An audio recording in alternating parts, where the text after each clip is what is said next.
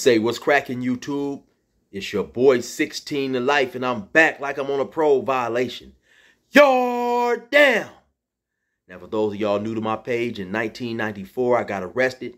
I was eventually sentenced to 16 years plus life, and I served 24 years straight in the California prison system. During those times, I accumulated some good stories. I'm going to drop one on y'all today. If you happen to like this story, definitely be sure to hit that like button, leave a comment, and subscribe. Most importantly, hit that notification bell. That way, anytime I drop a story, you will be notified ASAP, and you can hop on it whenever you're ready. Also, man, I rap, and my flow is nothing like Curtis Blow. Go to my YouTube playlist, scroll down the gas stations, you're going to find a lot of my music there. I got another song called Never Gave Me Therapy. It's on all major streaming sites. Be sure to check that out, man. I'm telling you, I gas. Do not get it twisted. Now let's hop right up into this story.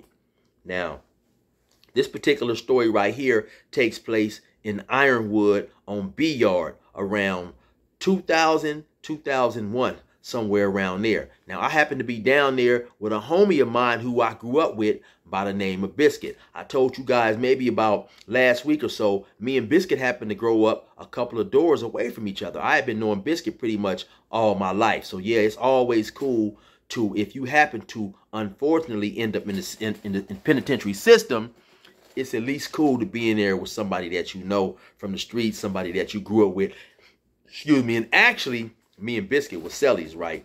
And so now keep in mind, right, I was born in 1971. So I grew up in an entirely different time than from today, you know. So we grew up with principles of respect. That's some of the first things that we learned, principles of respect. So even when we was out there on the streets, gang banging, selling dope, and especially being from a small community like Bannon, where everybody knew each other, you know, when we would be on the corner selling dope, we might recognize a car coming through as one of the homies' cars, or one of the homies' mother's cars, or father's cars. Hey, we'd snatch our hat off, you know, put the weed up, try to hide the fact that we were selling dope, all that type of stuff, because it was all about respect.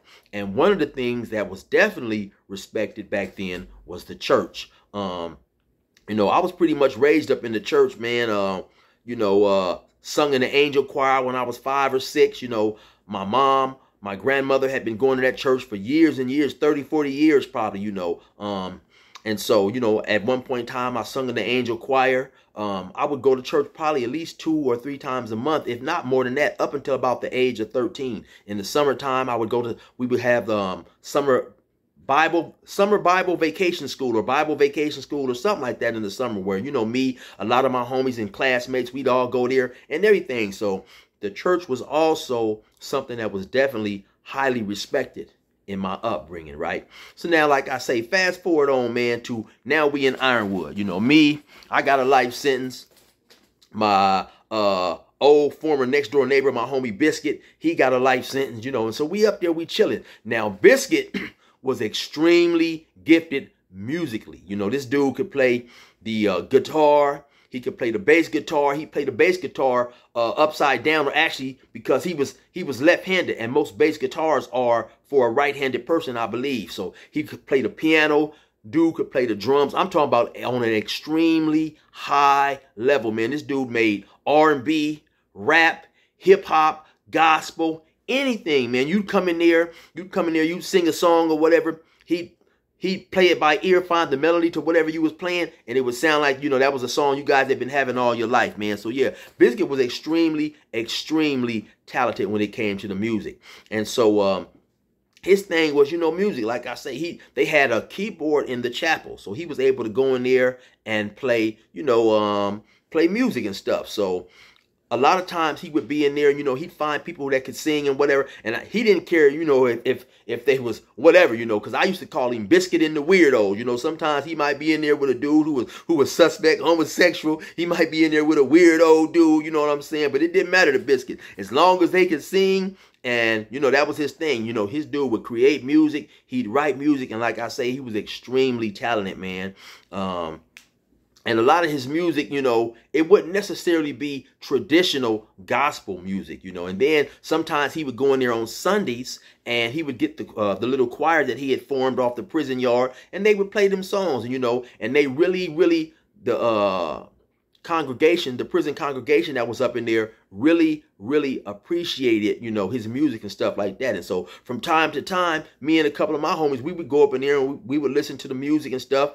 And also I would be up in there rapping, not on Sundays, but they had a little room that set off to the side. So we'd go up in there and we'd rap and all this type of stuff. So it was really a cool, having that music was really a cool outlet for him and for myself as well, right? And so he wasn't really heavily in the church outside of just going in there and to be able to play and, you know, do his music thing, right? So now on the yard, I remember there happened to be, because there was, the chapel wasn't all that big, and sometimes on, you know, maybe on a Tuesday night or a Thursday night, they would also, the Christians would also have basically like a church outside on the baseball field bleachers. And the preacher was a Hispanic dude, you know, but now in this church congregation, you know, it was blacks, whites, Mexicans, you know, whoever was a Christian, you know, because that's one thing in, at least in the California prisons, where it's not segregated, you know. Now, of course, if something was to jump off, a person is still expected to ride with his race, but they didn't trip on, you know, the Christians, whether they was Hispanic, black, or whatever, you know, Mexican, Asian, you know, being in the same fellowship congregation or whatever, right? And so this particular preacher, he happened to be a Mexican dude, you know. And so one day, here comes another black dude who's saying that he's a preacher now. Now, Ironwood is a level 3. They have a prison right across the street by the name of Chuckawalla. So now here comes this other dude. I forget the name of this dude, man. And he was maybe about 45 years old, maybe about 5'7", 185, 190 pounds, you know, big gut on him and stuff. But now this dude is a preacher. So now, or he says, you know, he says he's a preacher, and that's what he was doing over there. So he can't come to Ironwood in his mind and be part of somebody else's fellowship. You know, it doesn't matter sometimes whether it's gang leaders, whether it's preachers, whether it's dudes who claim they are legal beagles. A person wants to always be top dog, I noticed in prison, man. So it seemed like to me, the Christian thing would have done, the Christian thing that to do would have been for him to come to this New York that he landed on and acknowledge what was already going on as far as this dude who had his collective, you know, in preaching to this congregation, and be part of that congregation, and maybe at some point in time try to work your way in and preach a sermon or two or whatever. But no, the black dude, the black preacher, he wants his own fellowship. He wants to be the head preacher or whatever. So he slowly starts causing dissension and picking a few people out of that old congregation to come to be in his congregation. Now, he didn't started his own little fellowship type thing where he can preach and do the type of stuff that he liked. So initially, I don't believe it was supposed to be like, you know, a racial thing or whatever, but eventually that's what the black dude somewhat sort of made it, you know. So now you start having black dudes leave that other fellowship and congregation that was ran by the Mexican dude, and now they're coming to be in his fellowship that he's having on bleachers at a different time. And, you know, due to the fact that me and Biscuit is cool and Biscuit plays the music, I'm hearing bits and pieces of what's going on. You know, now you did have some black dudes who stayed loyal to the original fellowship they was in with the Mexican dude. But now you notice this dude, now he has his own congregation. And it was a large amount of people in both one of these congregations. So when the Mexican dude might be out there, you know, having church, you might have 25, 30 people sitting on the bench. And then so eventually the new black preacher who came over there, he had a decent sized following as well. So like I said, my homie Biscuit, he's in and out of the chapel playing this music. And so one of these days, you know, on Sundays, he goes up in there and he plays his music. He plays his song. You know, like I said, I used to call him Biscuit and the Weirdos. You know, he's up in there. He's singing and stuff up in there, right? He got his little group up in there. And so the new black preacher happens to hear some of the songs that Biscuit is singing, and I guess he becomes upset because in his mind, they are not traditional songs. You know, some of these songs have a hip-hop vibe to them. They're upbeat. He's singing. I remember there was this one dude by the name of Wade. Wade was from Compton. He could sing real well, you know. Another dude, now this dude wasn't in the group, and he wasn't part of the Biscuit and the Weirdos. This dude was a real solid dude, a Crip from Venice Showline, Ace Capone. So shout out to Ace Capone. You know, another dude that used to be in Biscuit's group singing was a dude by the name of Blue. Blue was from Avalon Gangsters. Also, Word Up. Word Up is a cool dude from the east side of Riverside, you know. And so all these dudes had musical talents, and they would come together and, you know, get in there and do their thing. Piano, keyboard, that type of stuff, right? And so now on this one day in particular, this one upcoming Sunday, Biscuit is fit to go in there once again and perform with his group. So now me and the homie Maniac from Gateway, the homie Stretch from the Projects, rest in peace, and a few of us, we happen to go up in here. You know, we going up in here to listen to the music and support Biscuit, right? And so, like I said, now, on this particular Sunday, some type of way, this black preacher has weaseled his way into being the head of the ceremony or whatever. He's up there, he's preaching and stuff. And so, you know, they got the little program and everything, what they getting ready to do. You know, they come in there and maybe they talk for a little while. This dude does his sermon. Then they, you know, they sing a few songs or whatever. Then he goes back to the preaching or whatever. So right before it came time for Biscuit and the Weirdos to get up there, for Biscuit and the Weirdos to get up there and do their songs and all that old type of stuff, right? The black preacher, man, he going to this real, I mean, only thing I can really say, man, the dude went into this real hater-ass type of prayer, man, you know what I'm saying? And for anybody that was in the know, because like I said, he didn't really like the sound of Biscuit's music, because Biscuit's music definitely sounded, but was extremely better than Kirk Franklin. I don't know if you guys are familiar with Kirk Franklin and his gospel. I'm telling you, man, this dude Biscuit was extremely, extremely talented. So anyway, the black preacher, he had a problem, like I said, with Biscuit's music not sounding like that old school gospel, I guess, that he had grew up on or whatever. And he thought the music was on the verge of being, you know, ungodly or whatever, right? So right before Biscuit and the Weirdos get up there to perform, the preacher going to this hateful type of sermon, right? And he's like, or this prayer. So he's doing this thing, and he said, okay, you know, let us pray. Everybody bow their heads, you know. Dear Lord, Heavenly Father, dear Lord, definitely be sure to bless our sermon today, Father God. Dear Lord, definitely be sure to bless the music that we're about to hear, Father God. Let the music be pleasing to your ears, Father God. Father God, don't let the music be of the devil, Father God. Father God, have blessing on the music. So all of a sudden, the homie Biscuit realized, hold on, man. This bitch-ass motherfucker up there praying against me and shit, right? So now Biscuit, now, the homie Biscuit ain't nothing but about 5'10", right? But Biscuit is probably 135 pounds soaking wet. Biscuit is skinny as all outdoors, right? But Biscuit is with the business. He don't give a fuck about none of that. He gonna push a line, right? So now, like I said, I grew up with the understanding that, man, the church and the chapel is holy. You know what I'm saying? I digress real quick, but I remember when I first got arrested, right, and I hit the county jail, they give you a Bible when you first go up in there.